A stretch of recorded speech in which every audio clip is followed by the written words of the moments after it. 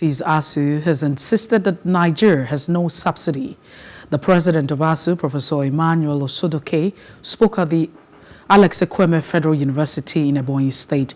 Osodoke wondered why Nigeria would be exploring crude oil for the past 70 years and can't refine the product at home. Recall that President Bola Tinubu on his inauguration announced that subsidy is gone, a declaration that led to a hike in price and shortage of the product across the country. Well, we are an affiliate of NSC. Whatever decision they take on this nationwide issue, we support them. So that is where we are. We don't believe that there's fuel subsidy. That's our principle. You can't be exporting crude oil for the past more than 70 years, and you still cannot refine the crude oil and sell to your people at the Nigerian rate, not at dollar. Then something is wrong. There is no subsidy.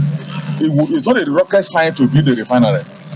When the country deliberately to maintain the one they have, the people are being paid, and they have spent big trillions of naira in the past 3 years or so on renovation. And now when it's working, people have been in Niger here, neighbor, small country, have a functional refinery. There's something that's wrong.